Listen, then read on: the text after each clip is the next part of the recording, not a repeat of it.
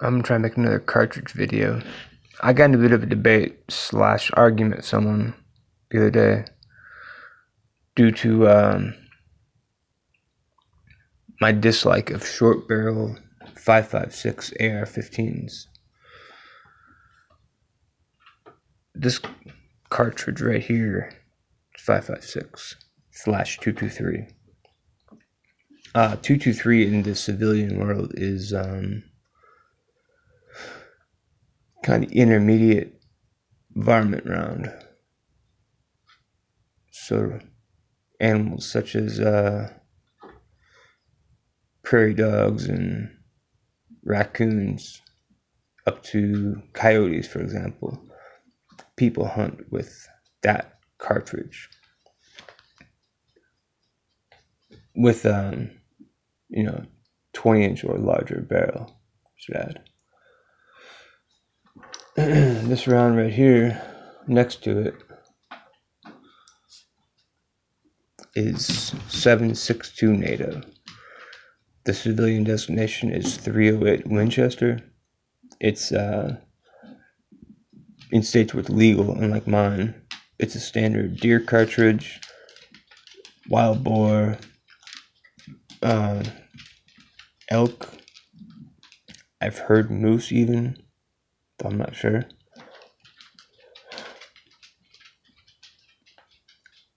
So we're pretty much somewhere within that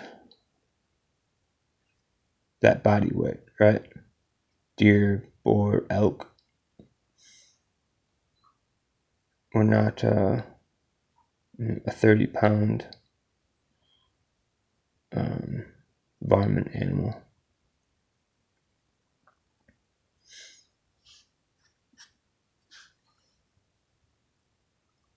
The way that this round is effective is through velocity. If you get like a 20-inch or larger barrel, you get that round going something like 3,500 feet a second, and it basically explodes on impact, which means it has to be at a shorter distance, say inside of 300 yards.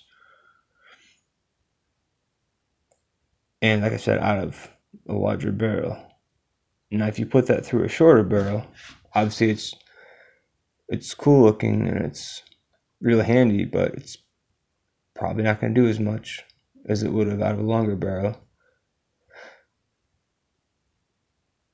And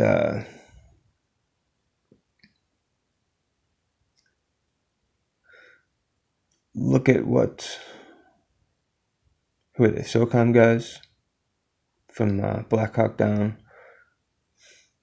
They were complaining about the effects of 5.56 at a barbecue, and that's pretty much where 458 SOCOM was born. The desire for a one-shot stopping round through the AR platform. This is 450 Bushmaster. It's not quite the same diameter as 458 SOCOM, but pretty close. Pretty similar round. I'll add Colonel Jeff Cooper was a big fan of the AR-15, but he was not a fan of 5.56. He wanted something like 44 Magnum or larger that could stop a large animal with one shot. And something like this can do that. Obviously at magazine expense. One second, I'll back up, I'll show you what I mean. Here's just a modified Lancer magazine, 10 round 5.56 mag that I put an aftermarket follower in, and it's loaded. As you can see, it only holds 3 rounds. And then the 20 round mag, I think it holds 7, and the 30 round holds 9, maybe 10. And the standard magazine for 5.56 is 30 rounds.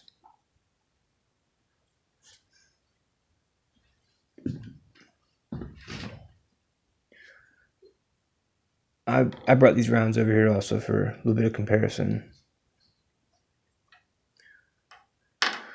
357 Magnum, the 125 grain projectile, has been referred to as a one-shot stopper for humans.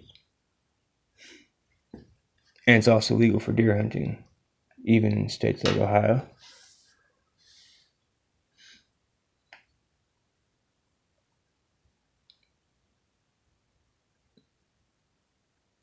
There's also a round called 350 Legend, which is pretty much the same projectile, but out of a casing. It's a little bit longer. That's I think one of the more, like the second or third most popular deer round now in my state.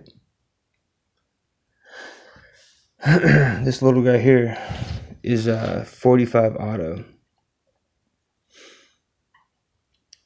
It was the Full Metal Jacket version, due to Geneva Convention, was the military round from 1911 until 1985.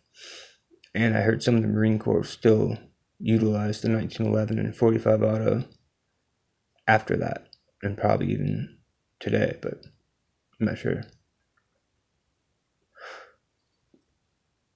And people argue 9 versus 45, but I don't think too many people debate what 45 auto will do when it hits someone.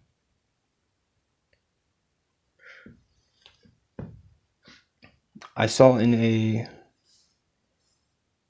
video from, what's his name, Gun Blue, and there's some numbers following it, I think, but I can't remember what they are. He was talking about how deer hunters kind of bitch about the 300 Win Mag and other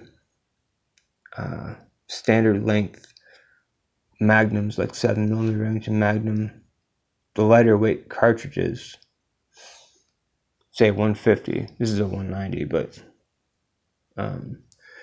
they tend to explode on impact with a deer, and that round's going in excess of 3,500 feet a second.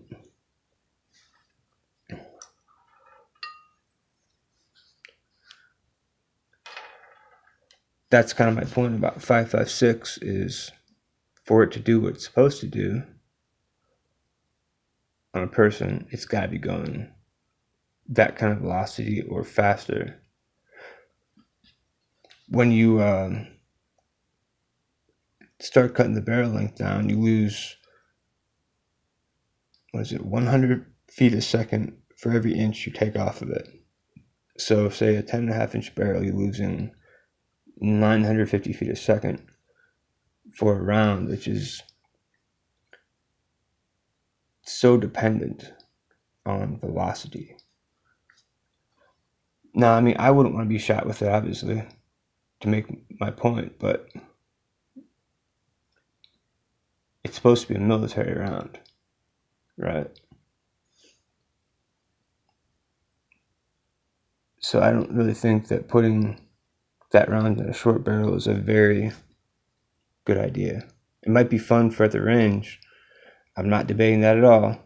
But for self-defense or military or police or whatever, it's probably not a good idea to do that. These big ones here, shotgun shells, are 12 gauge. I'm showing this one here just so you can see what's inside of this. This is sort of the go-to home defense shell. Not necessarily this brand, but double-aught buckshot, 2 3/4.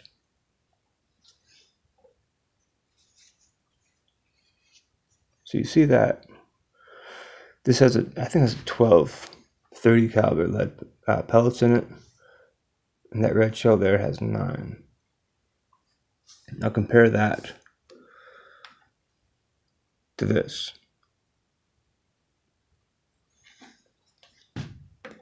Before the law changes in states like mine, Ohio, to where you could use straight wall cartridges like 450 Bushmaster, people use 12 gauge slugs or, shotgun slugs. Take a look at the size of that. And then take a look at this. Quite the difference.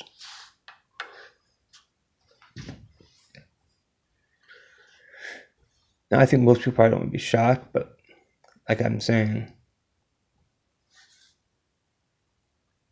something like this, which is intended for war, should be set up the way it's intended.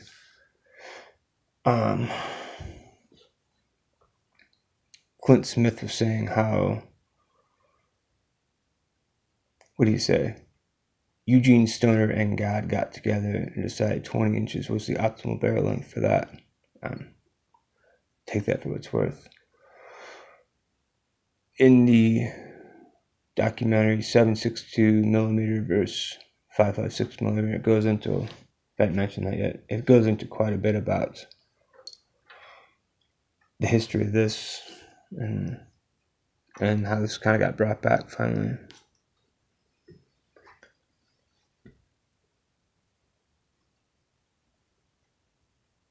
Let's also add, I forget if I mentioned it or not, but the book Mortal Air goes into the Kennedy assassination, and it kind of suggests that one of the Secret Service agents inadvertently shot Kennedy with an AR-15 using one of these rounds.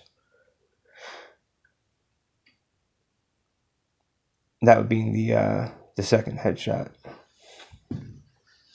And with the way that the author made it sound, it made quite a bit of sense. Also considering how much Robert McNamara pushed for the adoption of the AR-15 for the military, seems logical. Not necessarily understanding the limitations of that cartridge. I think it's the ideal SWAT team round for like room clearing. This one, 5.56, but not so much the battlefield round.